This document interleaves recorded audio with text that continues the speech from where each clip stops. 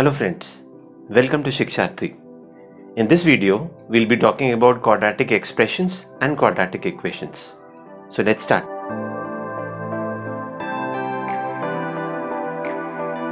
At the very outset, we need to understand the basic difference between an expression and an equation.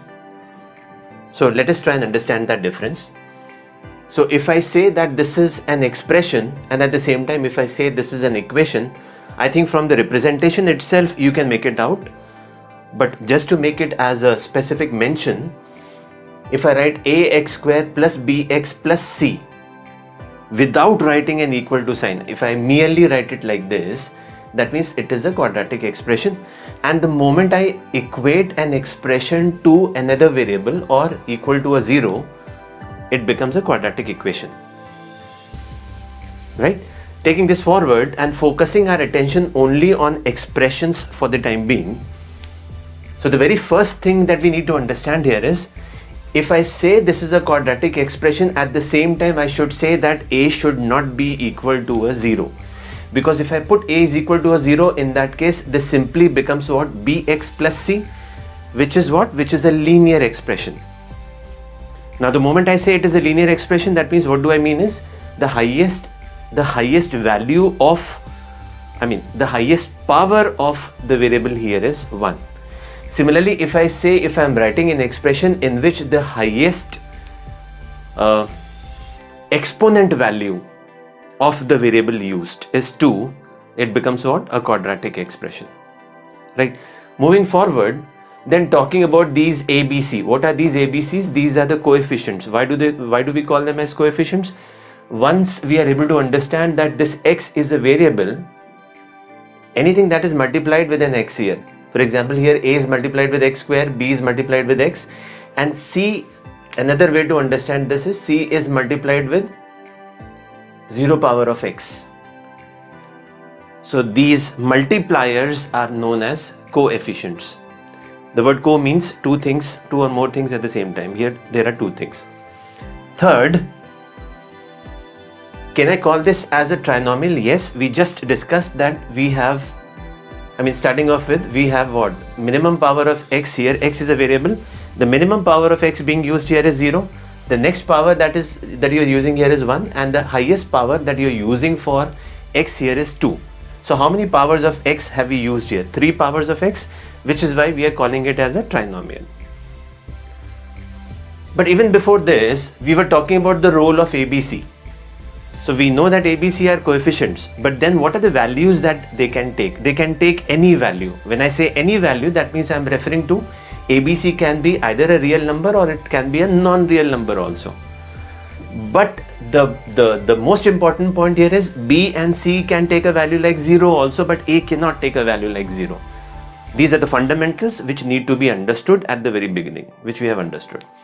Taking it forward and now associating this topic, so you would see that quadratic, whether it is a quadratic expression or it is a quadratic equation, we can associate it with numbers.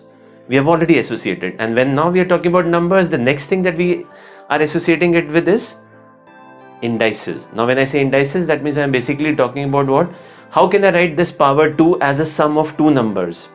So I can write down power 2 as a sum of 0 plus 2, 1 plus 1, or 2 plus 0. In how many ways have I written this? 3 ways. That also justifies this being a trinomial. It not only justifies this being a trinomial only, but also it says that if I were to discuss real roots and non-real roots.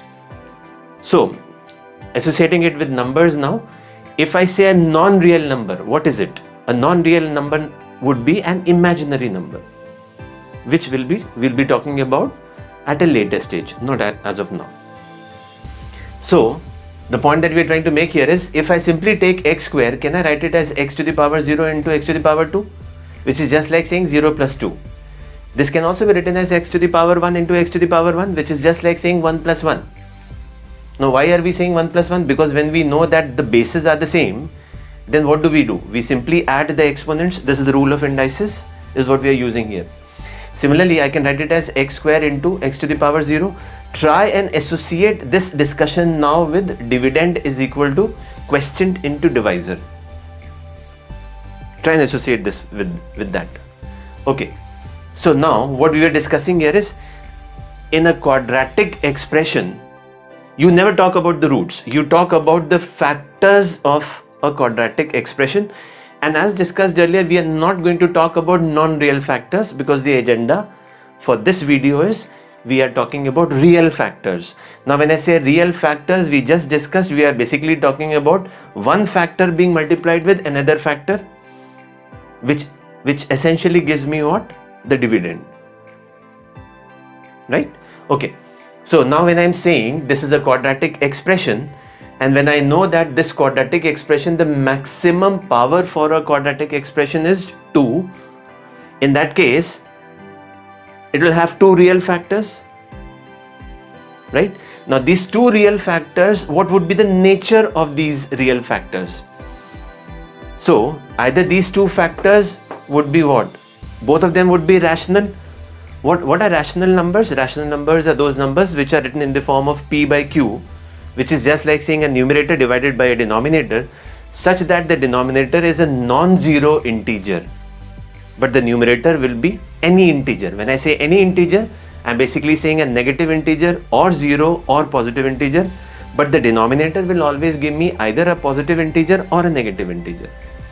So it will either have two rational factors or two irrational factors. Now what are irrational factors? We are basically talking about irrational numbers, or those numbers which are written under the roof of a root. This is the basic that I can talk about as of now, because the agenda is not numbers, but you can always combine numbers, because this topic requires the concept of divisibility, remainders, numbers, indices, graphs and whatnot, which we'll be talking about in the subsequent videos. We'll be talking about the videos that I'll be doing thereafter. Okay, coming back, when I'm saying two rational factors, if I can write down this expression as a product of two rational factors, now these two rational factors, what will be the nature of these two rational factors? So again, using the same logic as we had used earlier, I can say what? This can be written as either 0 plus 2, or this can be written as 1 plus 1, or this can be written as 2 plus 0. Now all you need to understand here is what is that I'm trying to represent with 0 plus 2. So what I'm trying to say here is this can be written as a breakup of 0 integer factors plus 2 non-integer factors. Right? For example, a quadratic expression can be written as let's say x minus 1 by 2 into x minus 1 by 3. Right? Now what is 1 by 2 and 1 by 3? These are non-integers only. Okay. Second, I can write down two real factors as, I can write down the quadratic expression as a product of two real factors, two rational factors, and those two rational factors could be both of them are integers, or one of them is an integer and one of them is a non-integer. For example, now if I want to take this as an example, I can say x minus 1 into x minus half is an example of a quadratic expression being written as a product of one integer factor along with one non-integer factor. Similarly, the last one, wherein I am using both of them as integer factors only and no non-integer factor. For example, if I take an example like x minus 2 into x minus 1 is a quadratic expression with two integer factors. I hope you understood this. Right. Similarly, if I use an example for irrational factors, I can take a very easy example like x minus root 2 into x minus root 3. And irrational factors by definition will be non-integers only. So when I am talking about this, I am basically referring to both of them are irrational factors. I hope I have made my point across. Last but not the least, I can take one example also as x minus root 2 into x plus root 2. There is a reason behind this, which we will talk about this reason later. Now, what is the basic difference? We already talked about the difference between a quadratic expression and a quadratic equation. So the moment I say that a quadratic expression is equated to another variable y, or I can say whenever the moment I put a quadratic expression ax square plus bx plus c equal to a 0, It becomes what? Equation, because it is having an equal to sign in between. So the moment I equate a quadratic expression to a 0, the terminology of factors gets changed into what? Then we talk about roots, or we talk about zeros of the quadratic equation. They are nothing but synonymous terms. Yeah. If you feel that today's session has been, this video has been really informative, please do not forget to like, share and subscribe to our channel. If you have already done so, please turn on the bell icon and select all so that you start receiving updates from us. Thank you so much. Until next time we meet, goodbye.